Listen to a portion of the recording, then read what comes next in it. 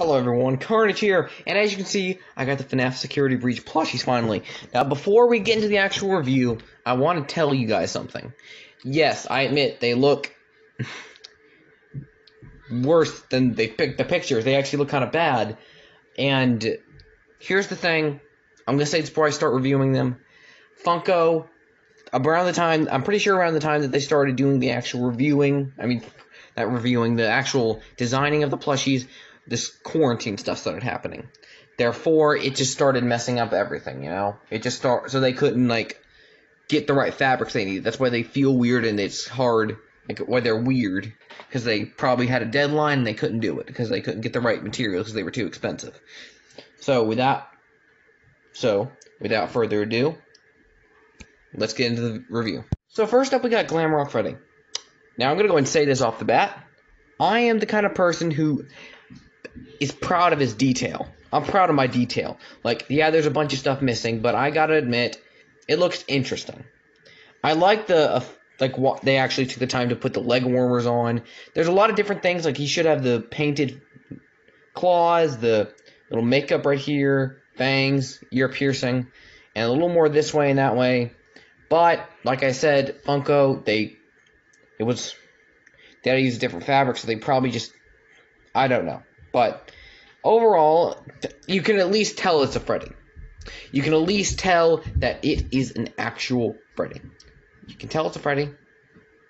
So, I'd say, and also printed bow tie.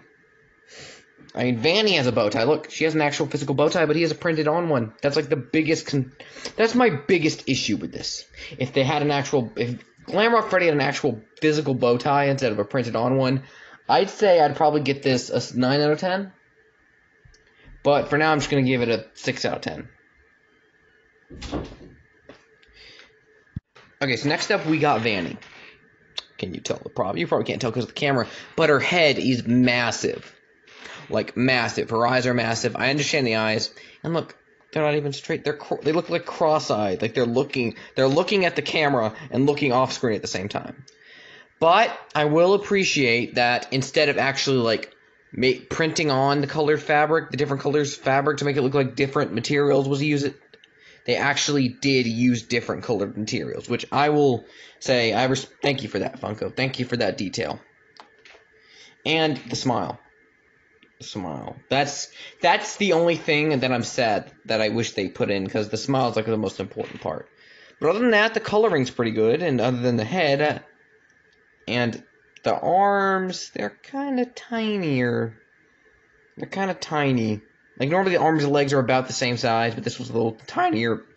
And these arms kind of look like stumpy from a distance, and when you look closer, they still look stumpy. But other than that, I'll give that a 7 out of 10, because that's probably one of the best looking ones in all the wave.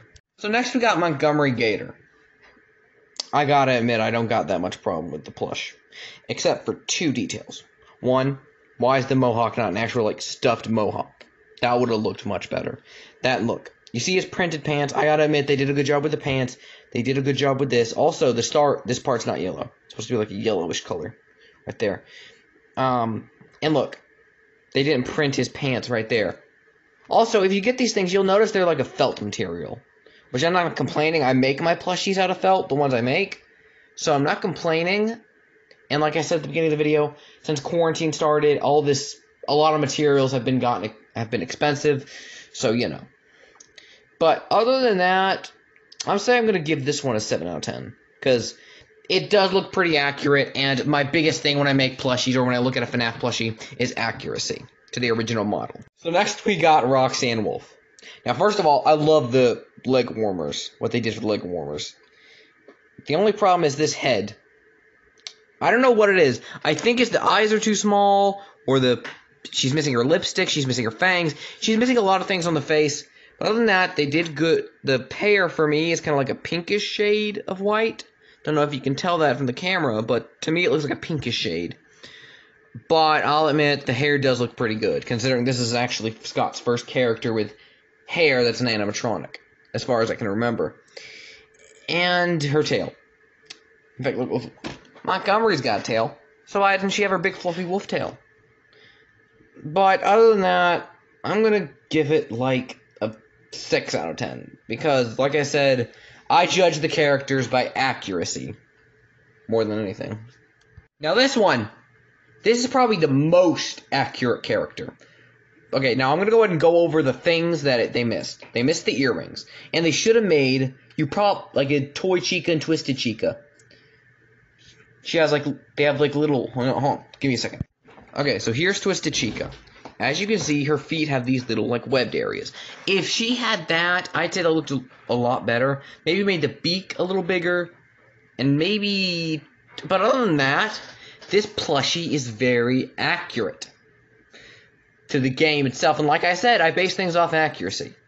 And leg warmer, the printed fabric they got for the leg warmers, that's great. So I'd say I give this one a 9 out of 10. So, yeah, I'd say this is actually the best one and my personal favorite. So there's my opinion on the Fnaf Security Breach plushies. Now, normally, this would be the end of the video. But guess what? On Funko's website, they're selling a bunch of other characters. They're selling an original Freddy, Helpy, and Nightmare Freddy. I think Rockstar Foxy, and I know Rockstar Freddy for sure. So I bet you're wondering. And they're also selling 2 others. Chica and Bonnie. Now, for those of you who are not original collectors, you never got a chance to get them, here's Chica and Bonnie. So, go to their website. SlidePie made a video talking about how to get them, so you can find them there. So, let's go ahead and review these 2 plushies real quick. So, this one looks a lot like the original from the images I've seen of her. And I gotta say, this is probably even though it's probably just a recreation of the old Chica, it looks great. I like how the bib's on the front, but there's a little bit on the back here too. There's just one problem with this plushie, other than it's clearly not only a different fabric, but a different shade of yellow. Now, like I said, Funko probably didn't have many materials when this quarantine started, so it was expensive, so they probably couldn't get that much. But at least respect the accuracy. Now, Bonnie, here's the thing. His body feels overstuffed. If you squeeze this, it's not, soft and squishy. It's just, really hard. You got to put real effort into squishing his head, his body. His body and arms and legs, they're not that bad. And he's got and I got to admit, it does look like an original Bonnie, but there's one problem. They can't do the chopper thing. Now, in case you're wondering what the chopper thing is, hold on a second. So the chopper thing is this. Basically, in these, they have this little plastic bit that keeps them up. But they were just normally not stuffed and just bits of fabric. And you know what you can do with it? Hold on.